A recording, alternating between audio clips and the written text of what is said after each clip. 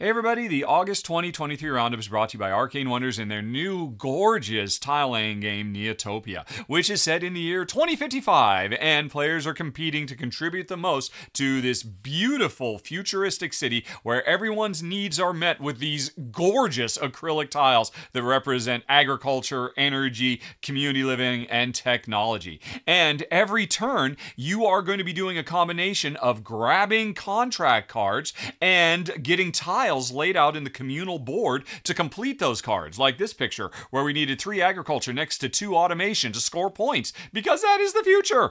But the trick is those tiles, to grab them, they are on 3 different conveyor belts that you have access to in different ways depending on where you're building in the city. And the trick is you have to build equally well in all 3 of the districts of the city, and both players are building in the same areas at the same time. So you're constantly worried about creating opportunities for each other, but also seizing opportunities when your opponents give them to you. And this is just barely scratching the surface. There's special powers, all kinds of extra stuff. And if you'd like to know a bit more about Neotopia, folks, in the month of September, we're going to be doing a full run-through of the game, so you can look forward to that.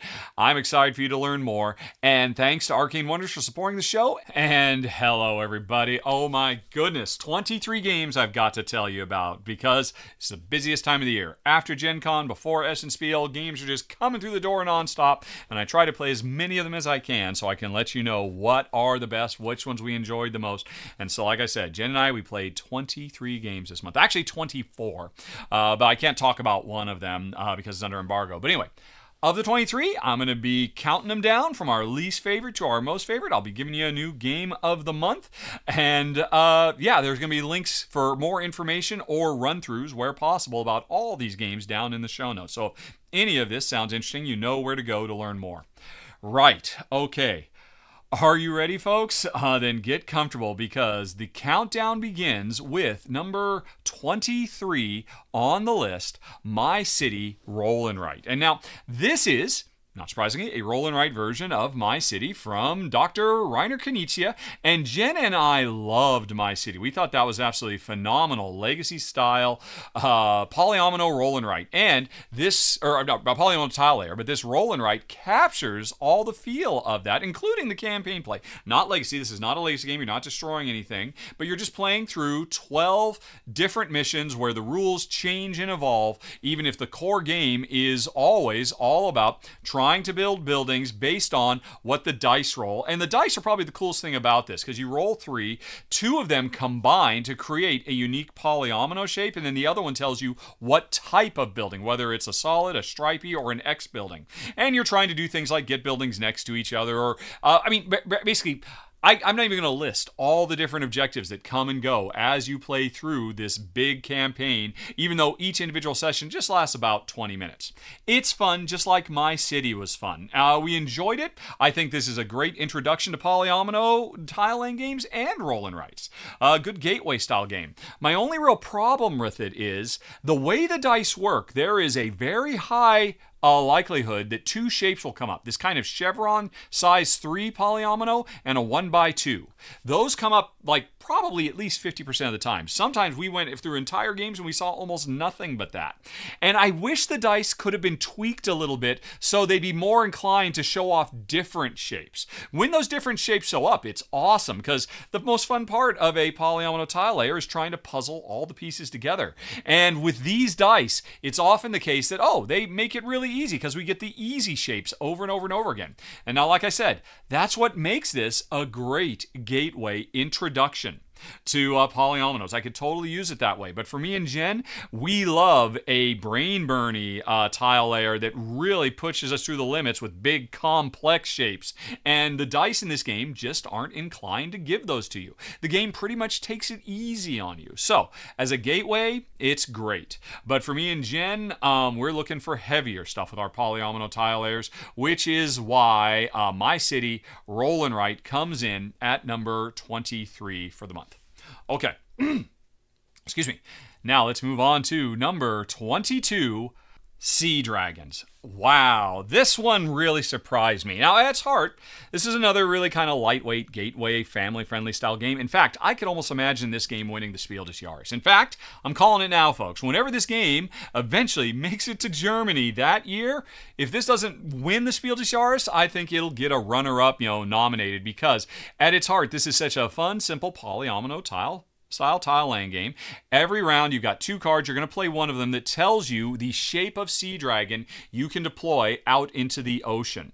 And these are just fun and satisfying to do because they're all kinds of wiggly shapes with the long tails of the sea dragon. And what we're trying to do is deploy them such that we sink nasty pirate ships and find all kinds of loot and plunder. The tricky thing is we always have to lay them down extending from our opponent's sea dragons. And whenever I put one of my sea dragons next to one of your sea dragons, you get a benefit as well, which is going to help you build in the future. So there's a lot of indirect interaction between players, and that's really sharp.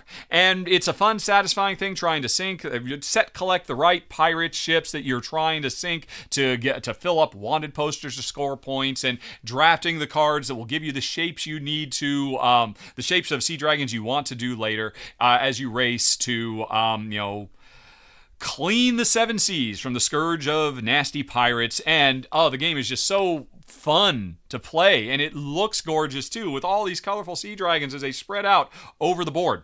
So I really like it a lot. My only problem with it is, as a 2-player game, it's a little bit less interesting because there's only one other player sea dragons out there. If you were to play this as a 3 or a 4, then there are different colored dragons, and you could decide, right, am I going to extend off of that dragon over there, or am I going to extend off that dragon over there? You've already got so much money. Giving you one more coin probably isn't going to make a difference, so I think I'll go that way. But, if I go over there, that's the perfect thing for me. But then I'm extending off of both of my opponent's sea dragons, and they both get a payday.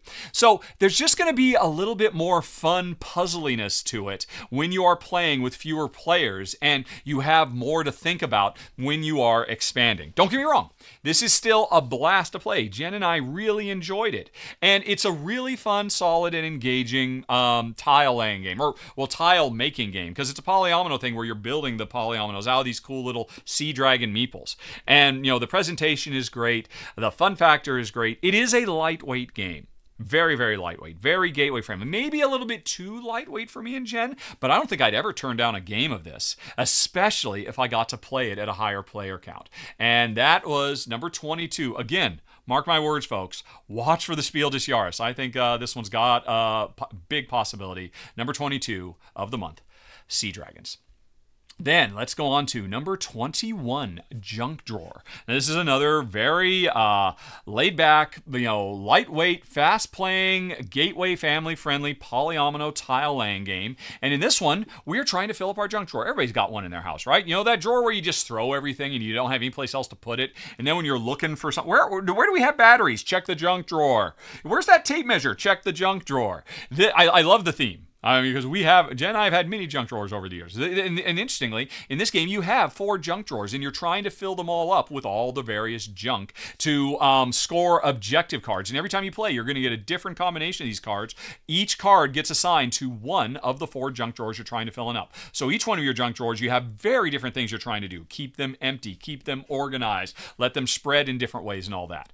And the tricky part is, every round, you are going to put 4 randomly selected by drawing a card, pieces of junk, in 4 different junk drawers. But the problem is, often you'll say, oh, this is the perfect piece to put in my green junk drawer, but I've already put something there this round. So I can't put it there now. I have to wait until next round, but I might not get that again. So every time you place a piece in this game, you are limiting yourself in the future. And it is a fun, fast-playing, puzzly game. Jen and I enjoyed it quite a bit. Loved the subject matter. Loved all the pieces of junk are wonderfully introduced, and so much variety with all the different objective cards you could play. Our only problem, the only thing that kept this from ranking higher, is this is a very, very lightweight game. Really, this is another great potential Spiel des Jahres nominee because it's perfect. Anybody can immediately understand what you're trying to do. And Jen and I, we just need something a little bit heavier, a little bit crunchier. So it's perfect as a gateway, but that's what keeps it on the lower end for us because we tend to be more midweight games instead of lightweight gamers. But yeah, we really enjoyed our time with number 21. Junk drawer.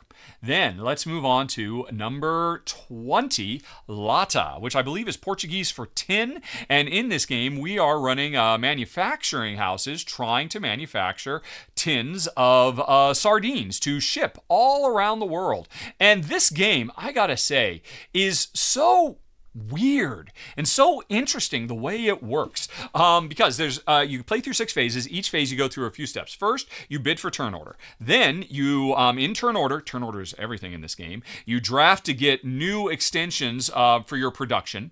Then you produce based on the cards you put into your factory. Then you sell what you produce to foreign markets. Then you take the money from that and buy objective cards, which is how you score points. So on the surface, pretty simple, pretty straightforward. And it is. It's a pretty fast-playing, streamlined game. But what's weird is, one, the way you build and produce.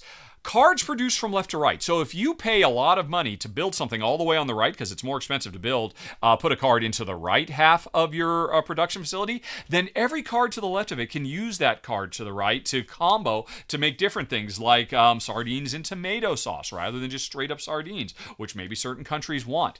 And on top of that, you can overbuild. If I don't need this card anymore, I really need this other card and I can do without, I could build on top of one. And that's the way you can save money by not spending money to build so you can buy the objectives later on. This game money is so tight. But the thing is, no matter what, even if you've got the perfect warehouse and you don't want to build it all, you must build every round. And so that puts a lot of pressure under you. And then you've got the production from left to right, and then the turn order base for selling and scoring points with objectives and all that. Now, like I said, turn order is everything in this game. And this is our one problem with it. I said up front, you bid, there's an auction for turn order, and you bid action points. The higher I bid, the less I can do in the round. That's a simple, clean, clear, elegant system, and I appreciate it, but it is blind bidding. And Jen and I generally don't enjoy blind bidding auctions. And we did enjoy it here because, wow, I bid really high because I was desperate to go first because I wanted to get that objective, and then we reveal what we bid, and you bid almost nothing, and so I wasted half of my action points. Now, that's not going to be as much of a problem in higher player counts because chances are you're going to see a wider range. Hey, I'm glad I bid high because I outbid Betty and Bob even if I didn't outbid Jen. But in a 2-player game, Jen and I found so often that we were frustrated by the blind bidding that kind of pulled it down for us. Plus, I mean, it's kind of hard to put into words just how offbeat and quirky this game is with the way that it handles objectives and the way it handles production methodology. I like it a lot. It's also a fun solo puzzle too, and it would have rated much higher if it had gone for a different turn order resolution mechanism than blind bidding. But for me and Jen, blind bidding is just not something we dig, and that's what kept Lata at the higher end of the list at number 20 of the month. Neat game, though. Now, let's move on to number 19, Call of Duty, the board game. And now this is not something you would expect me to cover. This is a blood and guts. We are mercenaries running around on a battlefield trying to kill each other as fast as we can. And so it is a very in-your-face aggressive dueling game, not something Jen and I tend to go for. And to be sure, Jen hated the subject matter, but she enjoyed the gameplay, and so did I, because this really melds some interesting gameplay mechanisms in fresh and interesting ways. Specifically, it is a combination of hidden movement and programming. I love programming. I love it in every game I ever get to play, and the programming is really good here, where behind a screen you're planning out where's your mercenary going to run, where are they going to throw grenades, where are they going to plant landmines, are they going to make a run for the flag, are they going to stay in the periphery and try and snipe? Who knows? I got a plan in secret, and then we resolve our plans and see who had the better battle plan and who stands and who goes down and scores a point off of the other. I love that because this is a hidden movement game where you are at once both the predator and the prey. In most hidden movement games, you're one or the other. One player is the sneaky person and everybody else is trying to find them. In this game, everybody's sneaking and everybody's hunting for everybody else. That's an awesome way to do hidden movement. Combined with programming movement, oh, I love it. So I love both of those things. And while I'm not crazy about dice combat roll to resolve, I think that works here too because it so beautifully captures the feel of the original shooter. So I liked everything about it. But at the end of the day, as well as I thought this did, I mean, I couldn't imagine a better implementation of, first-person shooters, which, to be fair, have a nostalgic factor for me because I used to make these games. I was the lead designer on Siphon Filter and Brink back when I was a video game developer. But at the end of the day, I'd rather play a game where I'm building something. This was a fun diversion. It was quite unlike anything Jen and I have played in years. And I think Jen would love it if this were set in Tolkien and one player was an Uruk-hai and the other player was Legolas. Oh, she would love this so much because she loves hidden movement and we both love programming. While I'm not crazy about dice, even the dice work well here because everything is just resolved so quick. It's such a fast-playing head-to-head game. Also, it's got a great solo mode, very puzzly. I did not get a chance to play the co-op mode, but I suspect that's going to be good too. There's a lot to like here. The only reason this is coming in so high is because there are so many games I played that are about building things and creating things this month, and that's what I enjoy more. But if we have to play a head-to-head battle, this is the one I'd want to play. Number 19, Call of Duty. The board game. Now, let's move on to number 18, Mythic Mischief, Volume 2.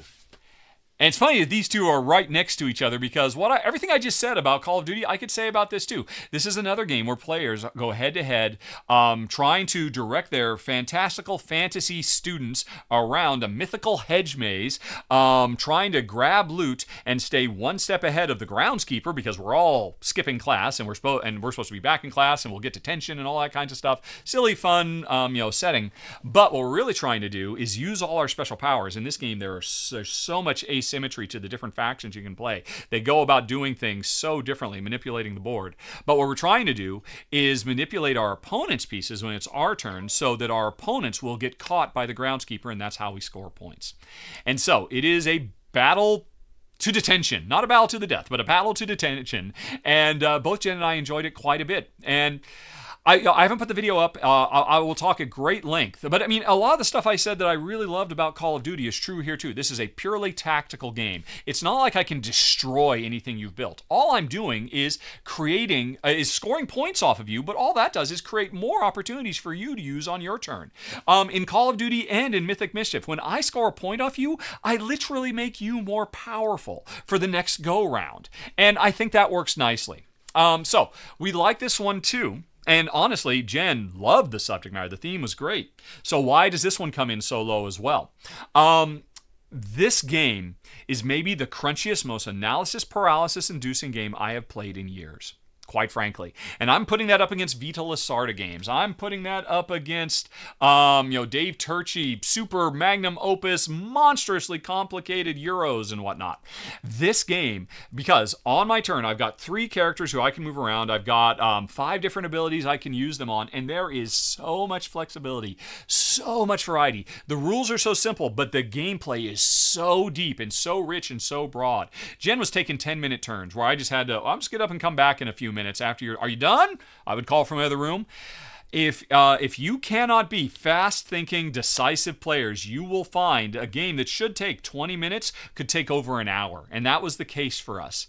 It's not the game's fault, it's our fault. In fact, actually, I wanted to try to get Jen to play the official variant that brings in a timer, because I kind of feel it needs it. I love this game. I think it's great, but I almost enjoyed it more as a solo because when my brain was melting as I was trying to figure out the ideal move to make, I knew my opponent wasn't checking their watch waiting to take their turn because you can't plan in this game at all. When it comes back around to the other player, it's going to be a whole new world of puzzly. Basically, every time my turn is over and I'm hopefully scored a point or two and got some loot, I then hand the board to you and I've given you a new puzzle to solve. And this is like a Sudoku level puzzle of, right, there's a million different ways I could go about this. What am I going to do now? And I see now why everybody loves this game. I'm the 3rd person to cover this for the channel. Shay covered it, and it was either Ryan or Kimberly covered it. I can't remember, but everybody agrees it's fantastic. I think it's fantastic too, just a little bit too analysis paralysis inducing for me and my wife Jen. So it's a brilliant game and so one of the best co-ops I've ever played, quite frankly. But still, because of the analysis, because of our brain chemistry, especially my wife Jen's, I'm going to have to bring it in at number 18. It's not you, Mythic Mischief, it's us. Number 18 of the month, Mythic Mischief, Volume 2. And you can watch for that. My run-through will be coming next month when it goes to crowdfunding. Okay, now let's move on to number 17, Fictions Memoirs of a Gangster, which is a cooperative game from publisher Ludonova.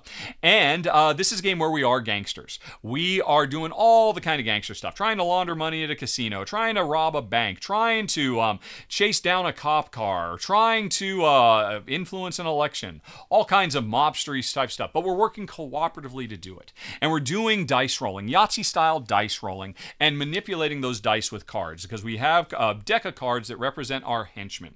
And on your turn, what you're going to do is you're going to look at the board, whatever it might be, whether we are trying to, rig the election so our mafia godfather can become the mayor, or whether we're trying to have a shootout in a warehouse, or whether we're trying to smuggle goods. There's going to be all different kinds of actions on the board we can do.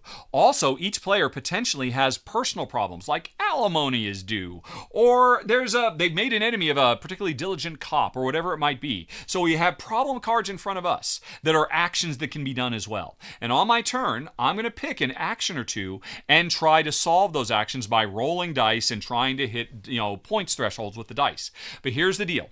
I've got cards in my hand that represent my henchmen. Guys and dolls who can do all kinds of stuff. They're strong, they're physically strong, or they're good shots, or they're good drivers, or they're good influencers, or whatever it might be.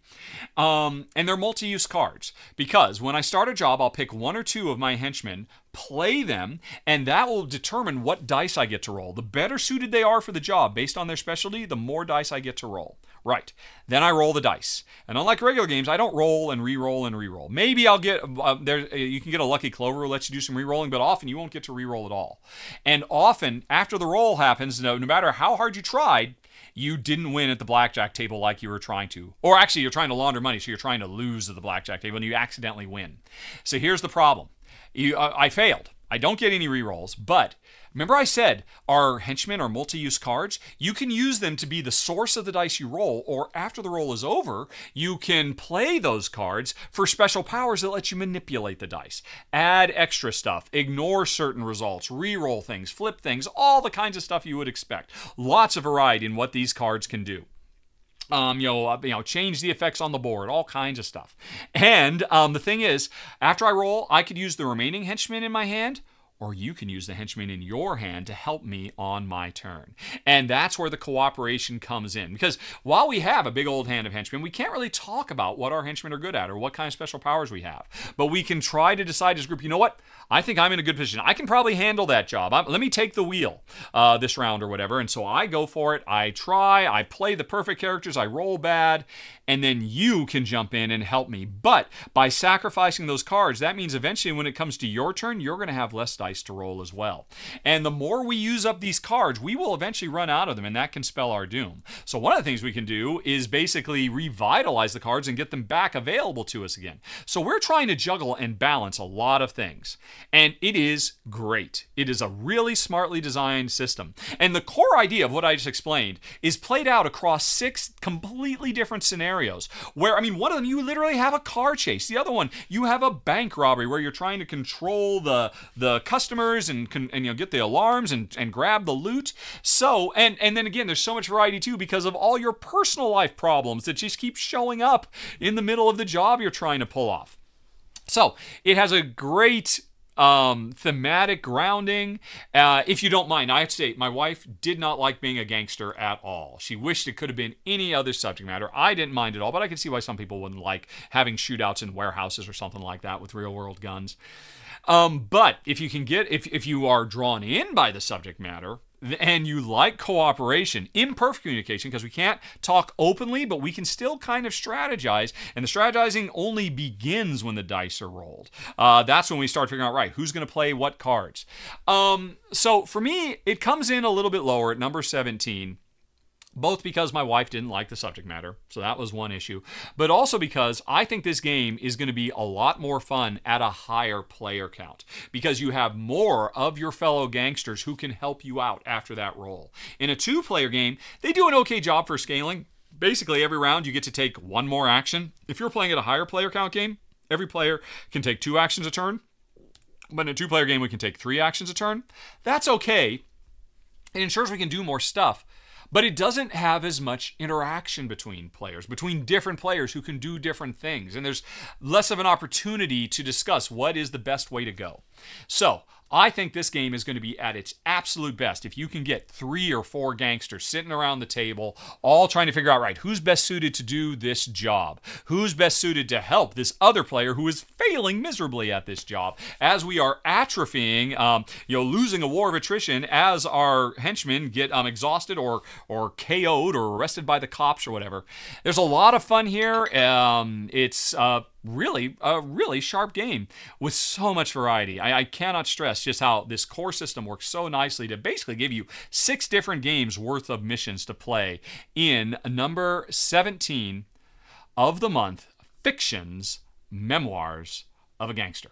Okay. Now, let's move on to number 16, Imperial Miners. Now, I gotta say, I was really excited for this because it's from Portal Games.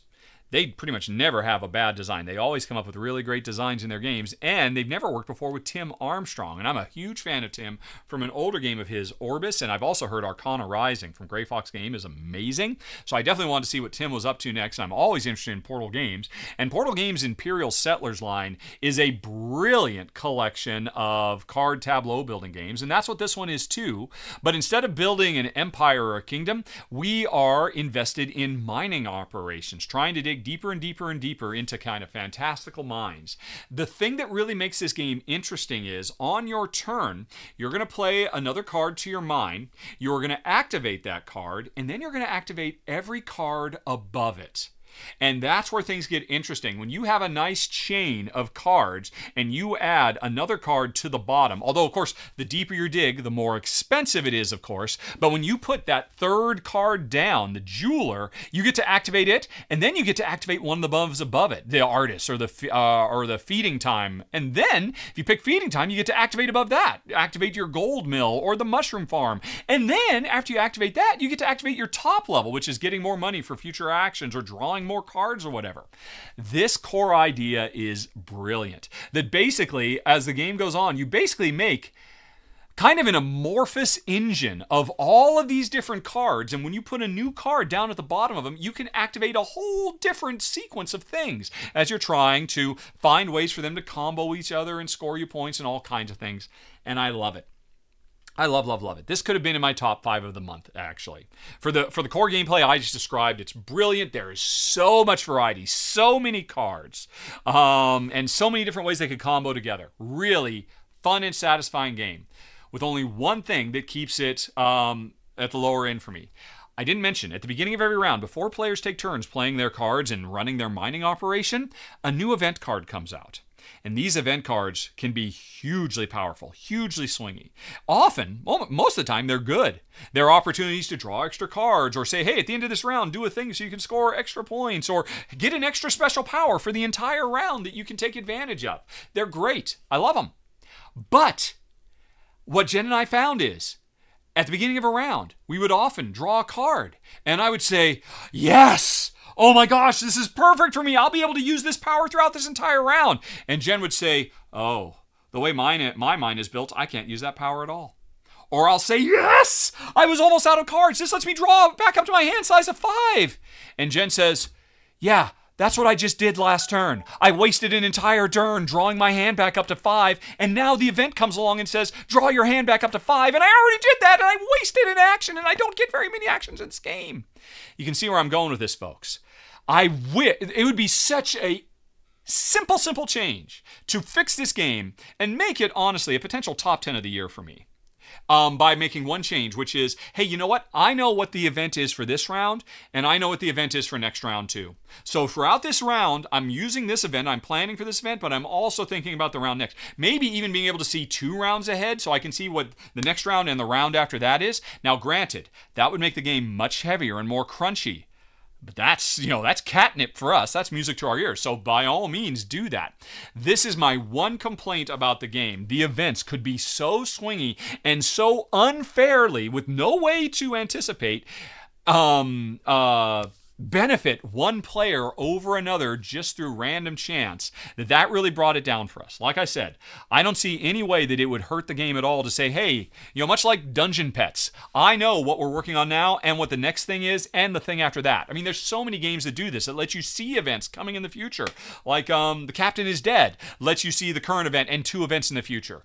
Doing that here would elevate Imperial Miners probably into my top 100 games of all time, quite frankly. I think because the rest of the game is that good. So much variety, so much whimsy, great presentation, just marred by one rule that I think would be pretty easy to house rule. But as it is, I'm going by the official rules, which is why Imperial Miners comes in at number 16. Okay, now let us move on to, excuse me, number 15 of the month.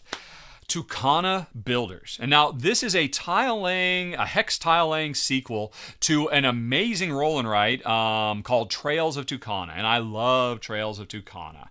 And this is from the same developers. It's the same environment. Basically, we're doing the same things. We've got the island of Tucana, and we're trying to create a series of trails all over the island to connect the different species of the island, the birds and the primates and all that, to the different villages, trying to make the right things connect up. Sometimes we're trying to connect villages to other villages or certain things. There's all kinds of different objectives you're trying to do. And like the original Trails of Tucana in this game, when you set up, you've got different public objectives you're racing after. And of course, there's just basic ways to score the game too. And it is what do you call it? A bingo style game, which again was true for Trails of Tucana. The lead player draws a tile and says, okay, everybody, going ahead, or I'm sorry, not a tile. A card gets drawn that says, hey, everybody, you're going to put this is the interesting thing. You're going to grab a random tile and you're going to put it on a volcano space or a desert space or a jungle space. So this is where it diverges from Trails of Tucana, where everybody pretty much had to do the exact same thing. And there was still variety in what people did. And it was just that the setup board kind of pushed us in different directions as part of setup. Here, every round, I can guess. You know what? There's only 3 cards left in the deck. 2 jungles and a desert. If the next thing I draw is desert, where is it going to go? Because I'm thinking about all that while I'm placing the current thing. Because I know what the likelihood is, whether I'm going to get a straight trail or a curved trail or a sharp trail or an intersection. It's all right there on the board. I can see what the likelihood is I'm going to draw. And I know if I count cards, what is the likelihood of where I'm going to build. And this is all the stuff I need to think on and cogitate while I'm deciding where to put this, this 3-space intersection. Right now, I've got to put this intersection on one of my remaining 4 volcanoes. Where do I put it? There's 2 of them that are really good. What's going to work well with what I'm going to end up doing next if I can guess as best I can what's coming up? And I think it works great. Just like Trails of Tucana worked great. This is a lot of fun, and Jen and I really enjoyed it. I don't enjoy it as much as Trails of Tucana. I mean, I'll be honest, in part, I like drawing stuff. It is fun. It is pleasant to actually draw the thing. It's kind of like there's an arts and crafts element to it. But the interesting thing about this game is this one is much more easy to math out. Like I was just talking about how you strategize in this game. You know how many cards there are left in the deck. So you know what you're likely to hit. You know what the likelihood is, whether you're going to get a straightaway or not. And so you spend a lot of time mathing out, right, what is the highest probability? What is my second highest probability? What is my third highest probability? And based on those things, what is the move I'm going to make? And if anything, I mean, this is great. To me, it started to feel a little bit more clinical. A little bit less, ooh, wow, and more, yep, I knew that's what was going to happen. Yep, that's what happened. And that makes for a very satisfying game. And honestly, if I were a bet man, I would say my wife would probably like this more than Trails of Tucana. But for me, I like the original Trails better because it was a little bit more unpredictable, a little bit more tactical, where this is more strategic. And so for me, it comes in a little bit lower. Any other month, though, this would have been in my top 10. I just played so many games this month. And I could certainly see if you ever played Trails of Tucana and you said, boy, I'd like a more strategic version of that, please. That's what this is. And honestly, there's no way if you like Trails of Tucana, you won't enjoy Tucana Builders as well. They skin the same cat in different ways that really have a different feel. And again, it's the tactical versus the strategic decision-making that makes this a lot of fun. Number 15, Tucana Builders. All right, now, Let us move on to number 14, Sweet Mess Pastry Competition.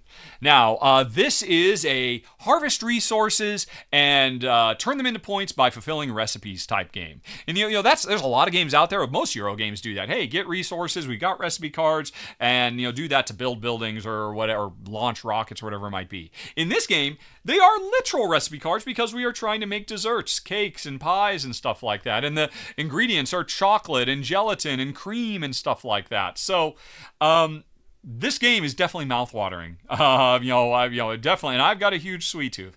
But it's also a very fun, crunchy game too, because the crux of what makes this game really interesting and special is on your turn, you're going to pick one of the plates in this sweet mess of a kitchen. And you're going to grab all the tiles off of that plate, usually. You might not always, but usually you'll try and grab all the tiles. And what that means is, when you empty a given plate, say it was a plate of chocolate you emptied, you take all those tiles, and all the adjoining tiles, extra chocolate spills out. And so that's how new things come on the board. And I have to know that when I empty this plate and I'm grabbing this stuff, I am potentially making the perfect plate for you to grab because you were hoping for a little bit more chocolate. I know what it is you're trying to do. I can see that, and I've got to bear that in mind. But then once I've got all these ingredients, we've got really strict storage restrictions. That is a real puzzle of, right, how am I going to store all this stuff so that I could then deploy it to make the perfect desserts? It's a lot of fun. It's a very sharp game. It's a beautiful game. It's a lovely puzzly game. It's a fast-playing game. It is a satisfying game. It's a simple game, too. I would almost call this a gateway. It's maybe more of a gateway plus because of the extra complexity of, the storage and all of that. But make no mistake, it was a blast. You can watch my run-through for it right now. I had a lot of fun playing it both. I did a 2-player, and then in the extended, I showed how it works as a solo game too, because it's a really fun solo game. And again, in any other month, this would have come in much higher. Still, and for this month, coming in at 14 is great. Sweet mess. Alrighty, but now let's move on to number 13, Forever Home. And we were halfway through our first game of this, and Jen said, this might be my favorite game of the year. Now, granted, that's in part because of the subject matter. In this game, we are running dog shelters, training dogs so that they can find their forever home out in the city or the countryside or the suburbs or in foster homes. And this game is full to the brim of beautiful dog art. So warm and charming. There's a couple of dogs that look exactly like dogs we've had in the past, and it's just so heartwarming. And what we're doing, at its heart, this is a very abstract, puzzly tile laying game because to quote train these dogs, we, on our turn, we're really spending our action points either drafting more dogs to put them into our shelter or drafting training cards. The training cards we have on hand tell us the patterns we have to put these dogs in to consider them trained. And so once we've got the right combination of dogs in the right pattern that matches one of our training cards that we have in hand, we can say this dog is trained, and we these dogs are trained, and we get to send those dogs to a forever home. And then that's when the second half of the game comes in, because every time you set up and play, each type of forever home has a different scoring metric, whether you're trying to get, different combinations or, actually, it's always going to be different types of combinations in the different forever homes. And, players are competing to do the best in all of these. Plus, different breeds of dogs are rated differently on a side scoring track as well. So all these dogs can be scored in really unique ways, but it all comes down to what dogs you're going to train, what dogs are still going to be in your shelter at the end of the game, and what forever homes did you send them to, because you're competing on every one of these metrics with your opponents. All the while, figuring out the best way to do it through the tile laying and card drafting. So this is a solid, well-designed, largely abstract with the most wonderful theme pasted on top. And I won't deny, this game comes in so high because both my wife Jen and I are dog lovers. But it's still a really fun, solid design too. But it is the best dog-themed game we have ever played. No, that's not true. Dog Lover is the best. This is the second best dog-themed game we've ever played. What would I change about it? I can't really think of anything because it's a perfect gateway game too. This is a game to keep if ever we have people in our house. who love dogs and we need to play a game with them, this is the game we will play. Make no mistake about it. But Jen and I will enjoy just because every time we do, it's so wonderful and heartwarming and satisfying. It's light. It's definitely gateway-ish, but there's enough meat on the bone, the dog bone, that Forever Home comes in at number 13 of the month. Oh my gosh, so many games, folks. Let's keep going to number 12, Nebula.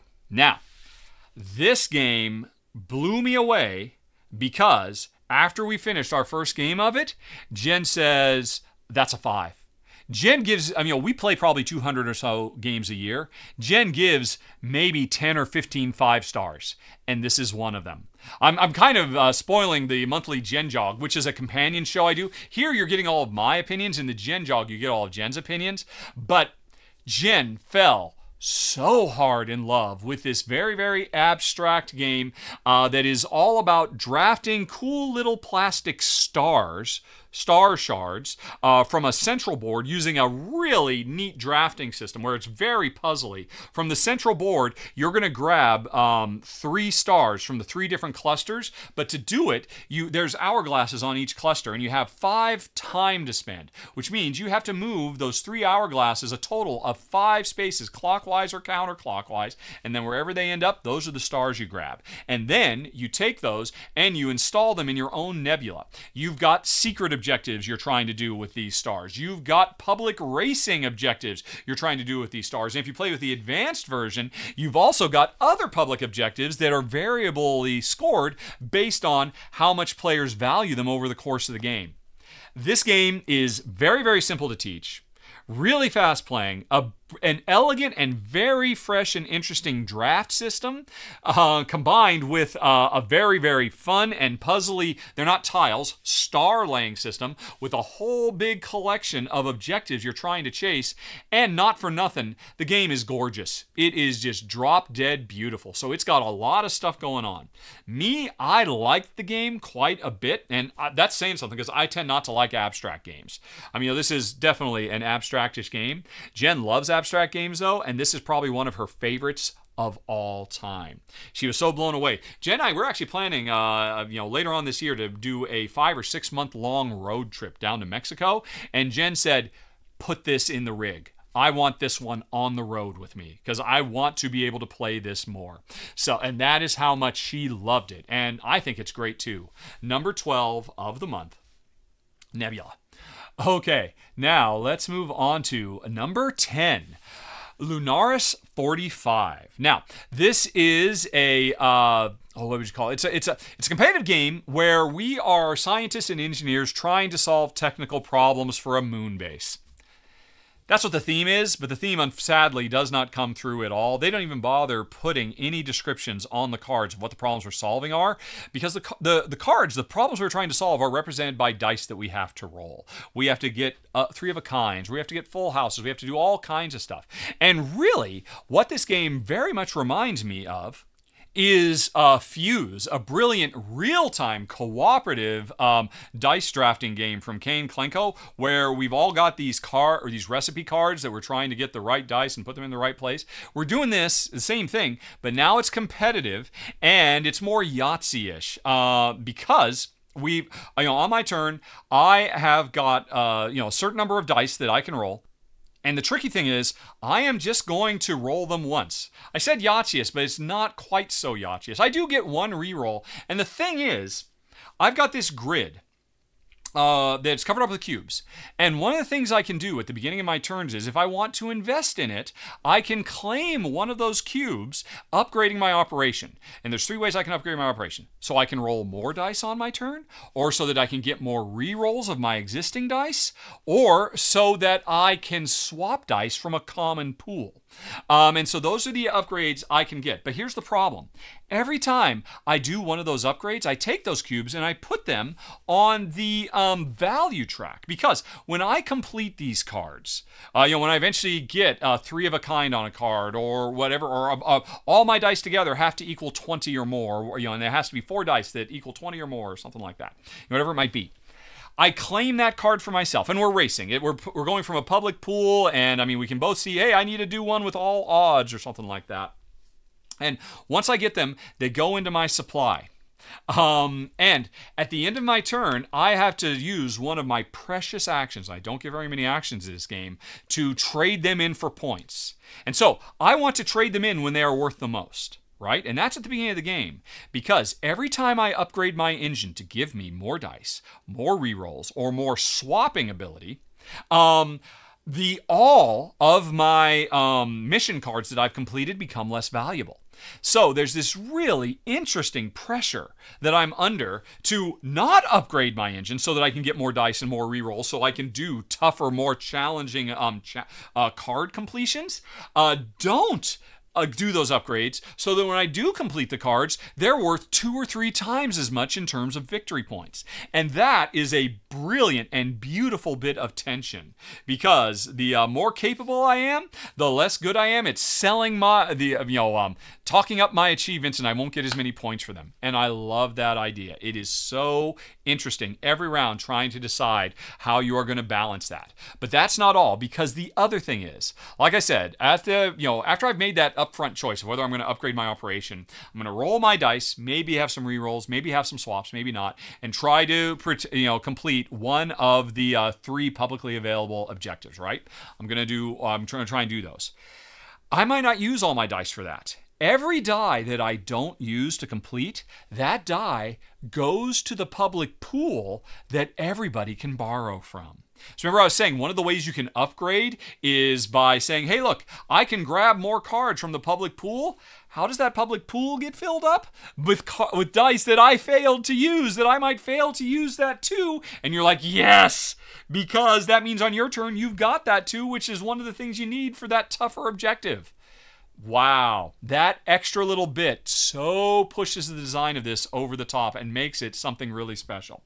Now, I will be honest, it is almost criminal that the developers of this game did not do even the tiniest bit of work to make this feel more thematic. I wish the cards had text on them saying, what are the problems we're solving? Something, because right now, this is a pure abstract. Because it could be applied to anything. This could be a big business simulation. This could be about building castles in Renaissance Europe. This could be about building the pyramids. This could be about, cells trying to fight off viruses. It could be anything. And I wish there was a little bit more theme here, because the gameplay is so crackerjack, so smart. I'm basically knocking it down a few because they could have done a bit more work and made it a bit more thematically engaging. But I'll let it go because it is definitely gameplay engaging in the biggest way. That is number 11 on the list. Oh, folks, it's so good. Lunaris 45. But we are not done yet. Let's move on to number 10 on the list. Celtic. And I gotta say, folks, first of all, this game is gorgeous. It's got art from the Miko, one of my favorite artists of all time, and it's a rondel game, which is one of my favorite mechanisms of all time. And it's basically about, I think we're tribes of Britannia trying to fight off the Romans, if I recall correctly. Yeah, we're Celtic tribes. And every turn, you are going to move clockwise on the rondel like always. If you take a baby step, you'll actually get some resources. If you move really far, you'll spend the resources. If you move a medium distance, you won't get or lose any resources. Pretty standard rondel stuff there. But what's interesting is after you've made the move, wherever the rondel lands, you've got 4 different actions you can choose from as a general rule. And those actions are getting more cards in your hand, which you need to do anything, converting those cards into permanent upgrades to your tribe, so it's like you've got those cards permanently in your hands at all time, no matter what you're doing, or spending those cards to build up fortifications or fight off the Romans. Now, which of these actions you'll have access to depends on where you landed on the rondel, but what's really interesting is, once you land, before you decide which action you're going to do that you have access to from where you've landed, you've got on hand a small handful of villagers who will do whatever you need, whether it's farming or fighting or recruiting or whatever. And before you do the action, you can swap some of the 3 people you have on hand with ones that are already on the board. So if you're about to do a military action, you could say, bye-bye, farmer, who's been with me through thick and thin for most of the game. I'm going to swap you with a soldier so that I will have an easier time doing the military action I'm about to do. So you've basically got two collections of resources that you're trying to manipulate on this rondel. Your cards, which are multi-use. They have icons on them that you spend in sets to fight, or they've got colors on them, which you spend in sets to build, depending on what you're using them for. And also, you've got these extra people who will basically lower the cost to use those cards for whatever you want to do. And then on top of that, you can be converting your, your workers into like permanent exceptions. And you can even convert them into wild cards. Now, all of this stuff you're able to do off of this rondel is driven by these different public objectives that, depending on choices all players make throughout the game, will be worth more or less points. So you could really push hard on something, but then it turns out, oh, it's not worth very many points at the end of the game because nobody else was making that a more valuable task. But whatever you choose, you are going to be, right up to it to the very, very end. And it's just a really clever game where you've got this rondel, but this extra level of control because you're constantly swapping your workers in and out and constantly building up a bigger hand of cards to be able to do these really big actions. It was sharp, it was fun. Jen and I really enjoyed it quite a bit, and it came in at number 10 of the month. Kelte, all right. Then we've got number 9, Amritsar, the Golden Temple. And now this is a big game, a huge, ambitious, crunchy game with a lot of stuff going on. And it is all about the rebuilding of the Golden Temple in Amritsar, which is, I guess, the epicenter of the Sikh religion and is like one of the most widely visited temples in the world because it's completely plated in gold. And we are contributing to the restoration of this of the Golden Temple back, if I recall correctly, in the 1600s. But that's the setting. What is the actual gameplay? Well, it's one that I was born to like because it is a rondel surrounded by a mancala. Or wait, no, it's a mancala surrounded by a rondel. Because at the beginning of every one of your turns, you have the option to move your elephant, which represents you. It's not a real elephant. It's just a very, very cool, and by the way, gigantic, chunky wooden elephant with silk screening on it, and that represents you moving around to different districts in the city surrounding the palace. You can stay where you are, or you can move clockwise. After you have moved, and you can pay more to move farther, just like a standard rondel, that's not the action you're going to do. You're just getting yourself set up. Then the second thing you do on your turn is on the inner wheel of stuff surrounding the Golden Temple, there are groupings of meeples, worker meeples. And this is a mancala. You are going to pick one of the groups of workers, grab all the work, say you grab 3 workers out of a given group, then moving clockwise around the mandala, or I'm sorry, not the mandala, the mancala, you are going to drop worker off, worker off, worker off. The third worker, say you're picking up 3. Wherever you drop that third worker off, that indicates the action you're going to do this turn. Just standard mancala type stuff. Pick up stuff and sew them around the board, and wherever you end up, that's the action you get to do. Although actually, wherever you end up generally gives you a choice between anywhere from 3 to 6 different actions. So wherever you end up, you could do a basic action, but if the worker you dropped off matches the color of the basic action, you get to do a bonus action also. But then on top of that, if the place where you dropped your worker off is the same location where you are, as represented by that elephant, you get to do a third action. So this game is cool. It is all about trying to get this rondel and this separate mancala to work together in sync in what turns out to be a big, beautiful, gorgeous board where you're spending a lot of time gathering resources or donating them to the construction of the temple. There's area control elements depending on who's worked most on the north, south, east, and west. There's all kinds of upgrades you can do. You can give yourself more private objectives. You can make your elephant more powerful, because when you drop your worker off where the elephant is, usually what you're going to do is an elephant power. And the standard one they can do is make donations of the goods you've got to the temple, but you can upgrade your elephant to be able to do more actions, or you can do additional actions that were on the board. A perfect round in this game is moving your elephant into the spot so that it lands right where you're going to add a correctly color-coded worker, so they will get to do a double action and then trigger your elephant, and it is just awesome when all of that stuff comes together. And it is complex. There are literally a lot of moving parts you are trying to juggle in this game. And by the way, the game is freaking gorgeous. Absolutely beautiful. So there is a lot to recommend here with Amritsar. I like pretty much everything I see here. And you're in luck, folks, because in September, we're going to be getting a run-through of this up on the channel so you can see it in action. But there is so much going on, and I just scratched the surface. There's lots of different types of upgrades you can do, but just that idea of trying to make a rondel synchronize with a Mancala, and they both have different functions, different ways they work. It's just chef's kiss awesome. It is number 9 of the month, Amritsar. Okay, then let us move on to number 8. How dare you? And this is a surprising one. This is not one I would have thought I would have put on my list, because this is a very simple deck of cards that is a party game. And in fact, there's hardly anything to show. I want to show some cards, but there aren't really any. So I guess I will show the back of the box because you can see some cards.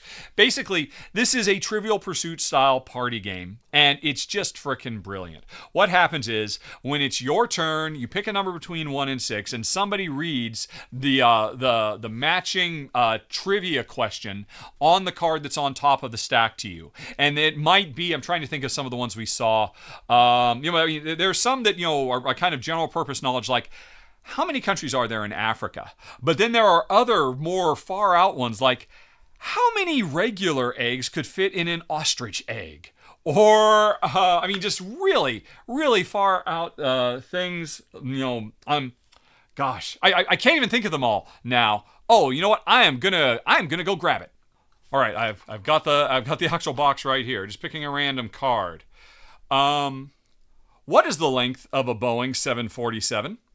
Or, what are the number of languages The Little Prince was translated into?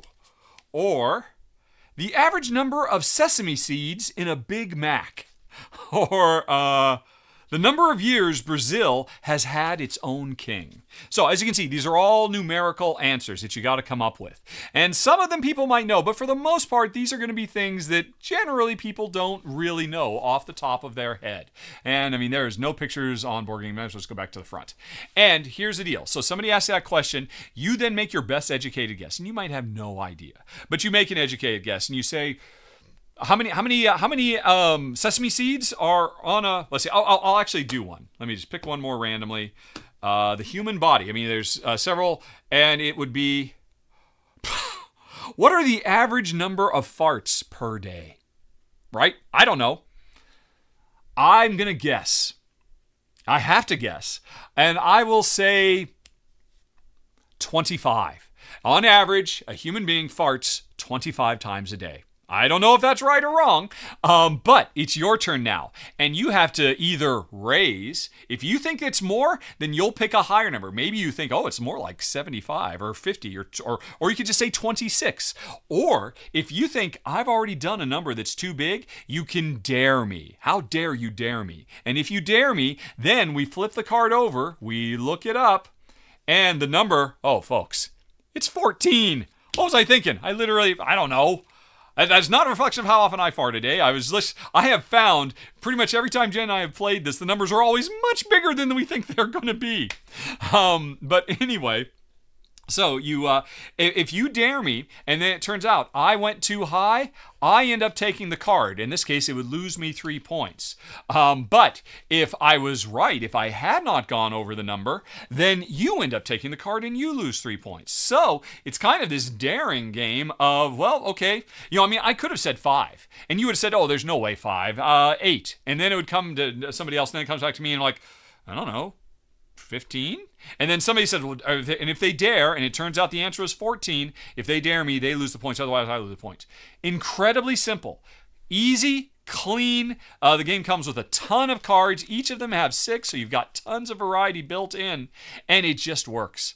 Honestly, this game is freaking brilliant. I've played different board game, Trivial Pursuit knockoffs over the years, and I don't think I've ever seen one better than this, because it's just, you could play it anywhere. You could play it standing in line. You can play it with a big group of people. You can just play it with 2 and have a good old time. And you can play it with all age groups, because so many of these things, there's just no way a person would be able to guess the length of the longest beard in human history, or the height of the Great Pyramid, or the height of the Louvre Pyramid, or one more, the average temperature on Mercury. And take your best guess. If people dare you, you get in the points or not. And it's just great. It's a lot of fun. I have played this successfully with Jen's folks. This is something I'm just going to keep on the ready. It's the ultimate. It's not a gateway game. It's clearly a simple trivia party game, but it just does it so well. I am really, really impressed. And honestly, I never would have thought in a million years that a trivia party deck of card games would rank so high on my list, but it's just done so fun. Oh, and by the way, folks, it has extra bonus rules. You can introduce double dares, where if somebody dares you, you can double dare them back, and then that doubles the jeopardy. They have to decide if they're going to stick with their original dare or if they continue to raise. And then there's also a doubling rule that if you double what somebody estimated, you get a bonus that basically is positive points instead of negative points. I like everything about the game. I even like the way it ends, because at the end of the game, it's going to end once somebody, depending on player count, once a certain number of cards have been collected by somebody, and then everybody tallies up all of these little geese that are on the top of the cards, and whoever has the most geese is deemed the silly goose. And that's it. There's no real winners or losers. The winning and losing was just playing the game. But instead, I guess you're saying, hey, whoever has the most is the loser, but the rules don't say that. Whoever has the most is the silly goose. And I really appreciate that too. That makes it more welcoming and less cutthroat and trying to, because, some of these things are going to be easy for some people and hard for others. How can you judge that? It's just more, hey, let's try to have a score, but it's just to see who was the silly goose today. And, there's no hard feelings. I'm just totally impressed by this game. Number 8. How dare you? Okay, then let's go on to number 7 on the list, Revive, Call of the Abyss. Now, Revive made my top 10 games for, what was it? Was it 2021 or 2022 it came out? I feel like it was 2021. Now I want to look that up, and I will. Revive was in my top 10. No, it was last year, 2022. And it was a great, great game. A lot of fun, and this is a great expansion. Now, this expansion does not reinvent the wheel at all. It just does what a lot of people want out of expansion. Hey, 4 new tribes, all of whom have unique abilities that you can unlock as you level up. A bunch of new machine types that you can build as part of your engine building stuff. And a bunch of new citizen cards that you can draft so you can deploy them. This is basically a deck builder where they're multi-use cards, and depending on where you slot them onto your board, they will do different things. And you can watch my run through Revive.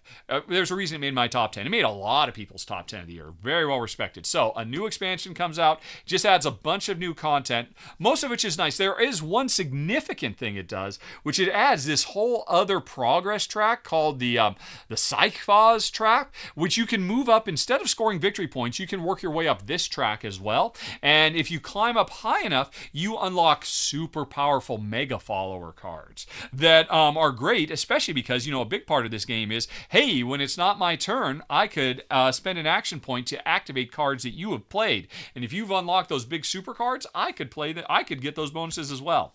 Revive just gets better.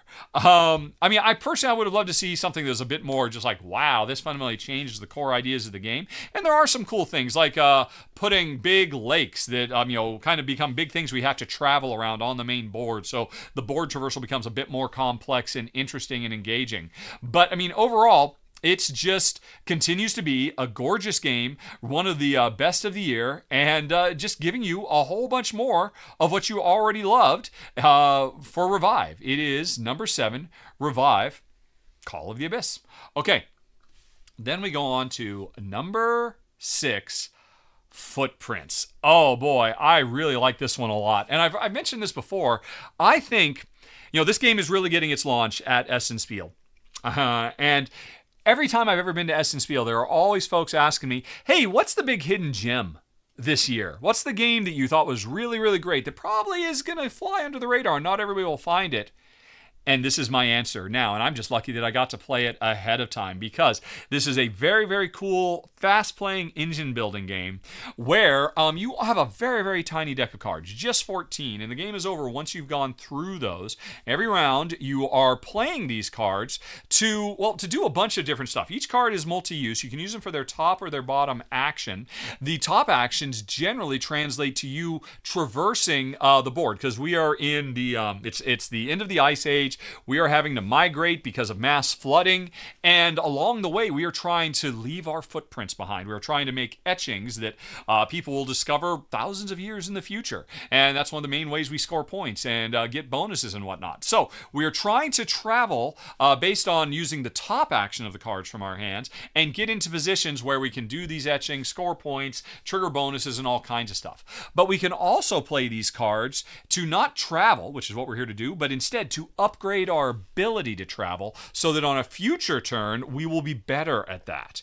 And that is always, every single time, for every single card, a tough choice, because you only have so many of each of these cards. There's only 14 if I recall correctly. So every card you don't use to move, to upgrade your ability to move later, is a tough call to make. And then on top of that, as you travel along, if you can hit certain spots, you're collecting resources that you can use for those etchings. You are also upgrading your tribe's abilities so that when you do those bottom actions, so that when you do make a move, you can travel really, really far. And you start off making small moves, but by the end of the game, you're making huge, big monster moves as you combo all kinds of things together based on the upgrade paths you have chosen for yourself.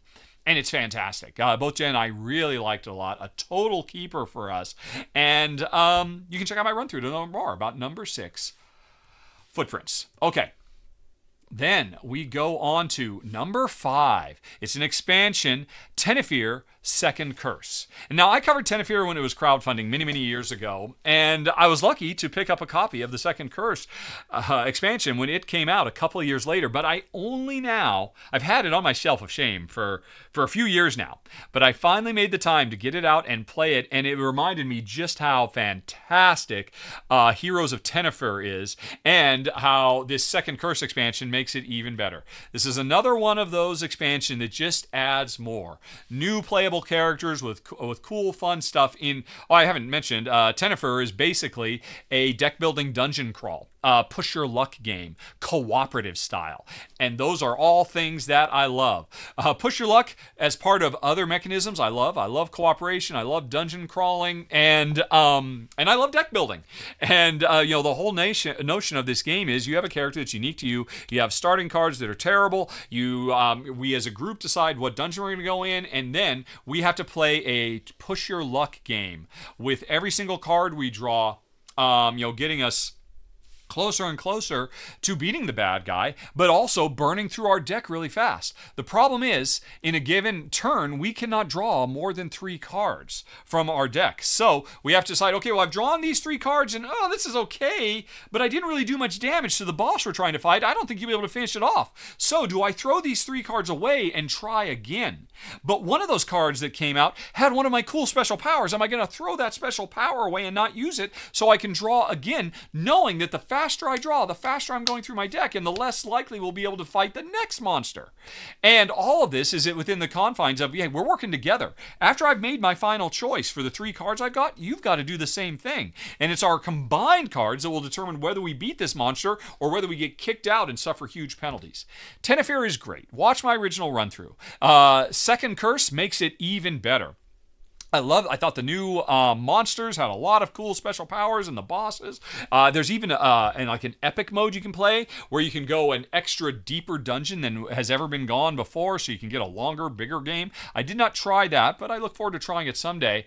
But I was just so happy to be reminded, because I hadn't played it for years, just how phenomenal number 5 is this month. The Heroes of Tenefir. With or without, honestly, the new expansion, second curse. All right. Now, let's move on to number 4. It's Sky Team. And oh man, I had so much fun playing this month, both with my wife Jen here in person, but also I played it with Ruel, my frequent collaborator on the channel. He and I did a two-player, well, this is a two-player only game where we are pilot and co-pilot working cooperatively trying to land a plane in very trying circumstances. And it is a game where during the actual round, after everybody's rolled their dice, we're going to take turns placing our dice. I play a die, you place a die, I place a die, you place a die. We're going to play 4 dice, and we can play these to reduce our speed, to adjust our flaps, to control our fuel consumption, to adjust our heading, to talk to ground control, to concentrate so we can control dice on future rounds. These dice have a lot of uses, and the thing is, when it's my turn and I've got to play a die, I don't know what dice you have. But we have to coordinate. We have to synchronize. Like if we want to keep level, we both have to play the same value die to the trim to keep us level. But maybe we want to, and I need to play a higher die so we can bank left, so we can avoid a mountain because we're trying to fly, a squirrely path or something like that. And I don't know what you have, and you don't know what I have. All the strategizing we were going to do about how are we going to solve the next round, we had to strategize. And if you watch the run through, the Will and I did, we did strategize. But then once we roll the dice, we can't talk anymore because the actual gameplay portion represents just like a couple of seconds where we're just making minute adjustments to the plane, and we have no time to strategize anymore when we're actually trying to deal with buffeting wind and turbulence and all that stuff. And it might sound impossible, but it is amazing, this game, just how you can get simpatico. And if you can play things that at first glance to your teammates, why would you do that? If you had that number, you should have put that over there. Oh, maybe you put it over there because you've got this other number. Oh, well, if you have that other number, if I've read what you're doing right, then if I do this. So you can read between the lines with the way you play these dice if you want to play well. And you need to if you play at the higher difficulty levels. And it's a blast. I love this game. This would probably be in my top 10 of the year. I have one problem with it, though. Jen found it to be way too stressful. And if I can't play with her, there is no solo mode, then I have no use for it. So it's probably not going to stay with us. But if Jen, and Jen appreciated it. She thought it was brilliant and smart and all that. But for her, it is. When you play at the high difficulty levels, it's incredibly stressful, no matter what special powers you unlock and all of that. I just don't know if she'd want to go back. She tends to like co-op games that don't push you quite as hard, and this one is exceptionally challenging, but in the best possible way. One of the most thematic games I've played. People who say, oh, it makes no sense that people aren't talking. Yes, it does. Watch our run through and we will explain why, and I guarantee you will have a fun time watching Ruel and I try not to crash a plane in number 4 of the month, Sky Team. Alrighty, now let's move on to number 3, Mist Wind. And now this is that rarest of beasts, a pick up and deliver game that Jen and I really dig. Pick up and deliver, the idea of just moving our way slowly around the board, picking up goods in one town and then moving over several turns to get to another town to drop them off, which, make no mistake, you definitely do that in this game. Especially at the beginning. You do not have, first of all, the trucks you're driving are very, very cool fantasy flying whales. And we're not flying over the ocean. We're flying. We're up high on mountain peaks, and we're flying over the clouds below. Has a wonderful theme, a wonderful setting, wonderful components. I think this game is probably going to get nominated for Best Production of the Year and all of that because of its just incredible whimsy and just lovely presentation. So anyway, I went in thinking, well, here's the deal. I don't like pick up and delivers. But I really do like Daryl Andrews and Adrian Adamescu. When they've worked together in the past on some designs like Sagrada, they've produced really amazing things. And I also saw the game as a worker placement, and I thought that worker placement idea sounds really cool. And then it turns out I fell hard in love, as did Jen. We both love the way worker placement is done in this game, where you have workers numbered 1 through 4. You have to get rid of one of them in secret and then secretly choose where are you going to send all your workers and try to figure all that out without knowing what's going to be blocked by your opponents. The worker placement is super duper, top of class, next gen, amazing stuff. So, I went in thinking I was going to be kind of bothered by the pickup and delivery, whatever, but the worker placement was going to be amazing. And it turns out the worker placement was amazing. What I didn't expect is the pickup and deliver is pretty amazing too. Because after you make some investments, you can actually start building route markers that let you effectively travel around much faster. And by the end of the game, your whales, because you can actually get multiples and you can spend your movement points among them multiples, can effectively start teleporting all around the world. And it's absolutely phenomenal. So, the worker placement in Mistwind is best of class. If I was doing a top 10 worker placement games, I would probably seriously consider putting Mistwind on it because of how it totally redefines worker placement in a best possible way. But then, it also does the same for pick up and deliver as well. And that's not something you see every day. So Mistwind, folks, is something really special, which is why it makes number 3 this month. But even more special, number 2 on the list, Creature Caravan. And this is from designer, artist Ryan Lockett. And unfortunately, I have not filmed it yet. Actually, as you can see, it's set up here. I'm literally going to be filming this tomorrow morning. So I don't have any video for you yet. And I apologize for that. And I believe, actually, there really aren't very many pictures on Board Game Geek either, unfortunately. But here's one of this prototype, early in play. It looks like the game hasn't really set off much yet. But here is what is happening in this game. We are a nomadic tribe trying to move from the left side of the board to the right side of the board.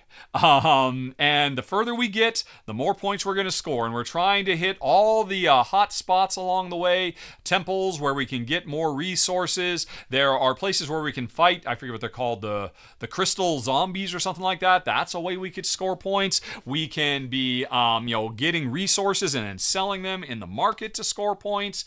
And, a bunch of the same kind of stuff you normally do. The trick of this game is, though, the way it works every round, let's see, does the other picture? Yeah. Every round, the first thing we're going to do is we're going to roll dice.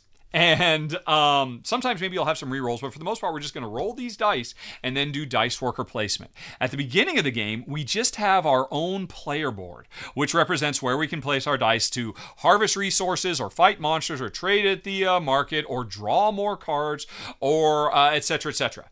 But the most important thing is we can use our dice to move through the environment, and we can also play more cards. And the thing is, at any given time, you've got a big old hand of cards. And I mean, since I'm about to set up, I'll just throw a couple of them on screen. And these cards give us more places that we can place our dice over time.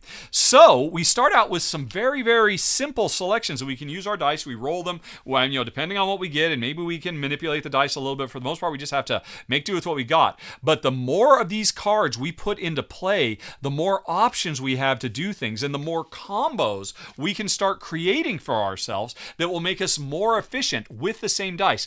Never mind the fact that we can unlock more dice and start rolling more dice also, depending on how we do upgrades, so that we can travel faster and faster and faster. And by the end of the game, because we only play for 12 rounds, or is it 14? I forget. But the important thing is you cannot play more than 12 of these cards. And you're going to play for roughly that number of rounds as well. And so the trick of this game, it's less about traveling the board, which is what I've got a picture of, and more about getting the right cards played that combo well together, so that no matter what you roll with your dice, you're going to be able to do big, cool, impressive things. Now, the game looks great because it's from designer Ryan Lockett. And it's a great design because it's from artist Ryan Lockett. Ryan Lockett never fails to surprise and delight. And, for the last few years, he's been on a kick of doing bigger, more ambitious games like Now or Never and Near and Far and Sleeping Gods. Big, huge, epic, sprawling narrative games. This is him kind of getting back to basics. There is no big narrative driving this game. At least there's none in my particular. This is just more of a, hey, you know what? Just play the game and have fun. So it kind of harkens more back to his earlier stuff like Before, Above, and Below. And I love it because it means we're not distracted by all the cool, pretty narrative and storytelling. Not that that stuff isn't great, but this is just to the metal gameplay, like City of Iron and whatnot. And it is phenomenal. It is so satisfying as the game goes on and you have more and more cards and more ways they could combo based on what you roll. It is just a blast to play, and I cannot wait to film it for you, and I cannot wait to share my run through for you, which will be coming in September because it's going to be crowdfunding then.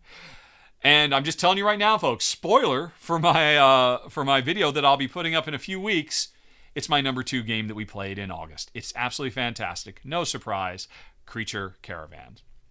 Okay, but folks, there is a number 1 game, and you've made it this far. What is it? Evenfall. I'm telling you right now, folks, this is my odds-on favorite for Game of the Year, or probably top 3 games of the year. And really, at its heart, it's a very simple game. It's all about running a witch's coven, trying to commune with nature and get cards played that will give you access to different resources and different powers. And doing it through worker placement. Because at the beginning of the game, well, actually, for the entire game, we have 8 witches in our coven. 4 young witches who can basically be deployed anywhere. And then 4 elder witches who are a little bit slower and can only be deployed to worker placement spots that you add to your, the inner ring. You've got your outer ring where you first play cards. And when they are up there, that's when they are giving you access to all kinds of cool special powers that you want to hold on to because you can ride those special powers to victory, the way these cards combo when you first play them into your outer ring. Never mind the fact that you can harvest resources from them too, which will drive everything. But the trick is, as powerful as those cards are, when you first get them played in your outer ring, eventually you need to transport them to your inner ring. Because that's when they lose their cool special powers, but they generate victory points for you instead. And that's also when, once they're in the inner ring, that your elder witches have worker placement spots they can go to. So the more of them you get transferred, the less powers you've got, but the more points you have, and the more unique worker placement spots you have as well. And this is just freaking cool. It actually reminds me of one of the greatest card tableau builders of all time, Elysium. Elysium had this same idea of, hey, you play your cards on the mortal plane, but then you bring them over into Elysium so they can be scoring points.